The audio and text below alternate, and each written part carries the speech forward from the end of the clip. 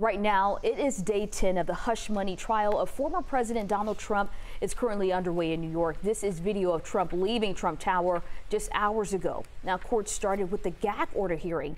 Today, the prosecution will argue he should be sanctioned for 4 more allegations. Just this week, the judge issued a $9,000 fine against Trump for multiple violations of the judge's gag order, barring public discussion of witnesses or the jury. Trump was also required to take down 9 posts from his Truth social media and his campaign website. Once the actual trial resumes, the former lawyer for Stormy Daniels will continue to testify.